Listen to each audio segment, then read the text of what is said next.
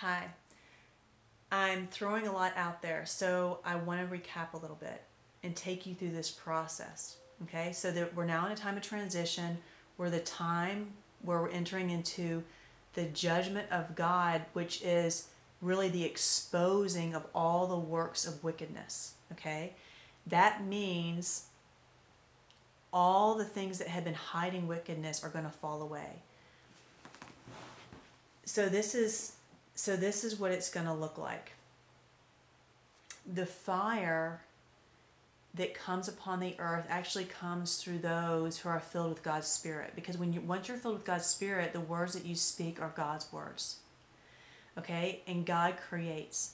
And that is something so tremendous, because when you are listening to the voice of God from within you, that's how you're recreated. That's how your mind is renewed, because He speaks truth to you and it recreates you. I have experienced this. That's why understanding is so important. He is speaking those words to your soul and it transforms your soul. That's how He transformed you, His words. It's that's why, Christ was the Word of God, that Spirit within us. By His words He creates, He destroys. That's all it is. That's how powerful His words are. So when you're communing with the very Spirit of God, you're receiving His words to your spirit, and they bring a tremendous healing. That's how Jesus could just speak and heal. That's the power of those words. So those that are being filled with the fullness have a very great power in their words now. It is creating, and it's also destroying, and what's destroying is this pit.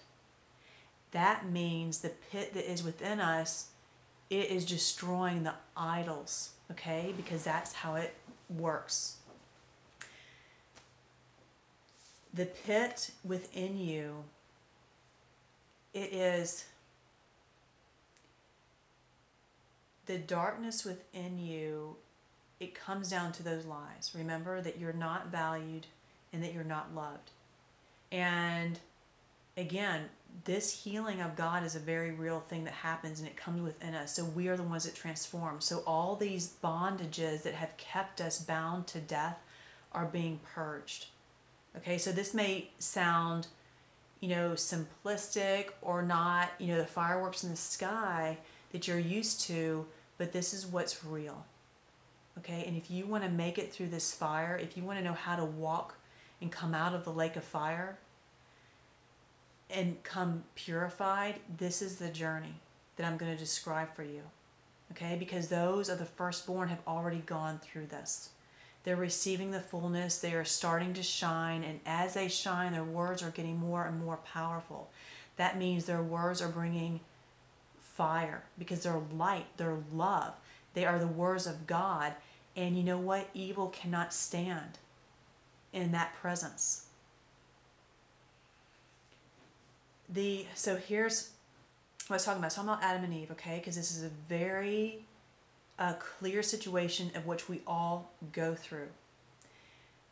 What we experience in our life at the very core is we wake up to the reality out of our childhood of feeling shame.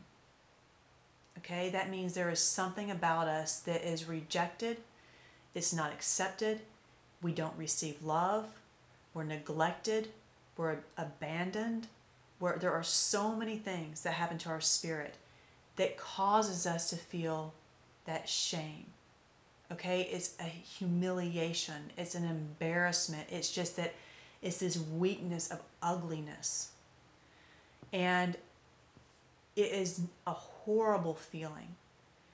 What do you want to do? You want to clothe, you want some garments, you want something on you that keeps others from seeing that shame and from you feeling that shame.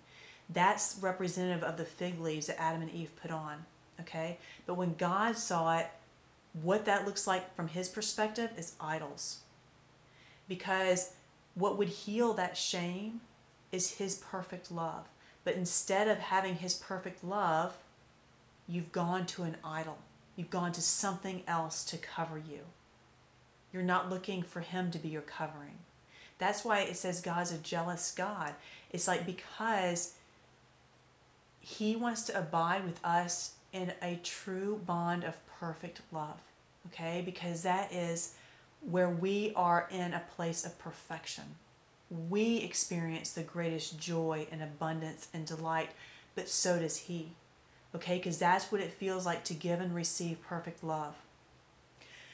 So when they had those fig leaves, and once they fell, they cut themselves off from God's love. They moved themselves out of that, and now they have an idol instead.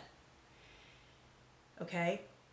And it is very hard to let go of those idols that are covering your shame, because they are covering your shame, and you do not want to feel that. If you have felt that in your life, you know exactly what I'm talking about. That is the last thing you want to feel. So what do people do to cover? What do the fig leaves look like? And most of us have many. Okay? On one level, they look like things that are acceptable to the world, to some of the world. Not those who are truly seeking in truth. But things like being a very successful businessman, of being a woman that puts on this now lust image, right? So she just puts all this very sexy, lustful image, and, all the men are attracted to her and they're now accepting her. So any shame that she had, you see how she's not feeling that, because now she's getting all of this attention and value, but it's a very degrading, and it's not real, and it's not true. And all the shame that she has is actually still there. She's just covering it. But now she's a slave to that lust image. That's why you get all these surgeries and all this money and time that women spend trying to preserve an image, because it's ultimately, for some of them, it has become their idol by which it covers their shame. Okay, someone else, they may cover their shame by being a wonderful mother, okay, and trying to be a good mother. Maybe in their past, maybe they had an abortion, or maybe it was the way they were treated when they were younger. But their solution, okay, whatever came along that made them not feel that shame to some degree, then became their idol. So they're going to be the perfect mother, or they're going to be the perfect businesswoman. Okay, so now it's going to be their intelligence that is going to be covering their shame. It's going to, and for men, it's going to be their success in business. It's going to be the amount of money they have. It's going to be the things that they possess. It'll be the power that they display, the control that they have. So all these things are their images, their idols, their fig leaves. They're things that there are garments. They're the things that we're putting on in our reality to make ourselves acceptable, not only to others, but to ourselves, because you don't want to see your own shame. Okay? And so as long as now you're a slave to that idol. Okay? If that is what's covering your shame, you serve it. You sacrifice. You spend a lot of energy on it. And you see this.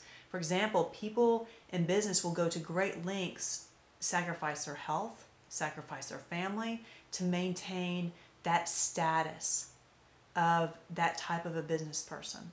Okay?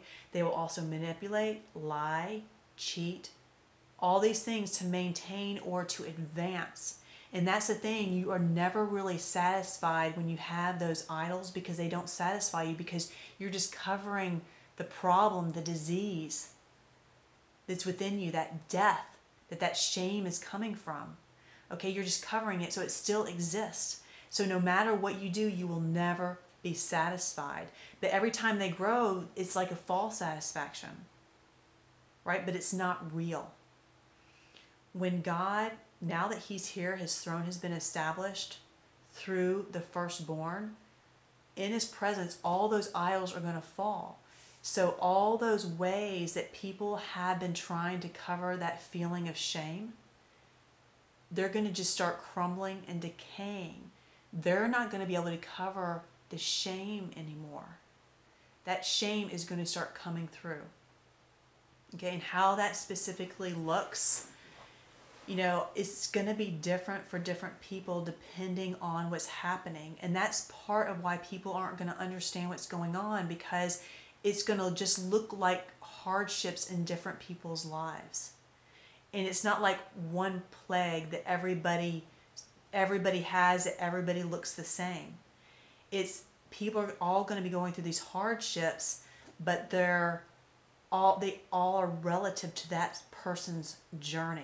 It's their refining fire. That idol is falling down in his presence, but it's to expose what's really there so it can be healed. It's like they got to expose the wound. Okay, the true state of your soul, because those idols have deceived people to think they're okay, to think they're in life, to think that they're a good person. But that's not where they're at, okay? And that's another one that's very important to understand, is the covering of religion. Okay, and this is a very big one because it has God's name all over it. But what people do to cover that shame that they feel, they put on a cloak of religion. So that's where they get into the rituals, okay, and the acts that they do. That's why they cling to the ritual acts that they do in a church, of going through those motions, because that's their covering, you see? So whenever you say you got to put that aside, they can't let it go, because that's part of the covering that's helping to cover their shame, whether they're aware of it or not. And let me tell you, that's the thing about abiding in the darkness and in blindness, is that you can't see. Okay, so you can't see your shame. You can't, you're disconnected. You have created illusion that you've fallen for. But these are the things that are going to be starting to be exposed, is that shame's going to come forth. And I'll address more in the next video.